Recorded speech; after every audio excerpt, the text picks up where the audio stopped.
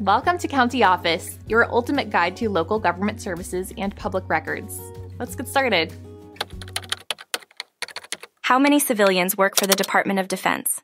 Imagine a city bustling with workers, all focused on supporting national security. This isn't just any city. It's a metaphor for the Department of Defense, DoD, one of the largest employers in the world. The DoD isn't just made up of uniformed military personnel. It's also supported by a vast network of civilian employees. These civilians play critical roles in defense. They are engineers, scientists, intelligence analysts, and more. Each contributes uniquely to the DoD's mission. But just how many civilians are we talking about? The number might surprise you. The Department of Defense is like a colossal machine.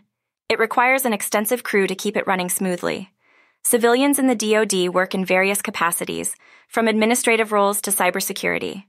They ensure that our military forces have the resources and support they need. Now let's talk numbers. The civilian workforce within the DoD is massive.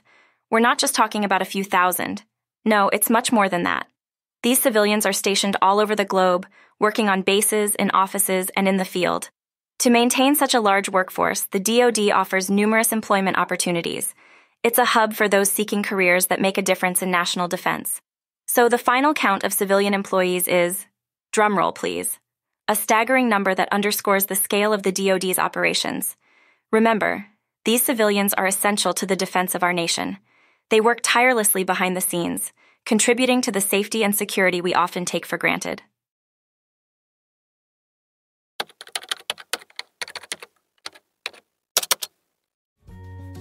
To learn more, check out these links, which you can click in the description below.